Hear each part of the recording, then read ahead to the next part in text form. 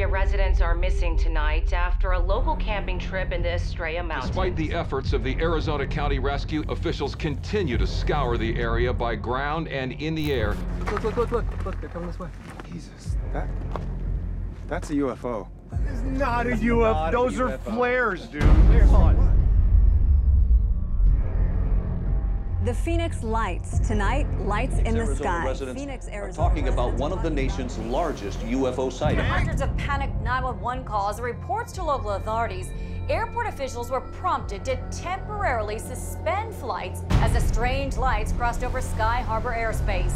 You're telling me that those are flares dropped from fighter jets, and you want to go closer? I mean, I just have a bad feeling about this. I think we should go home right now. Those are 15 faster going! Wow! Seen anything like this? What's that one behind that one over there? I don't know. It's not a 15. In 1997, you took part in one of the largest military cover-ups in United States history. That's correct.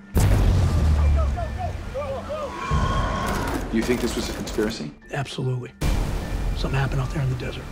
And that has never been fully explained. It's on that mountain! Yes, it's right over there, look! We were not prepared for anything like this. Nobody is.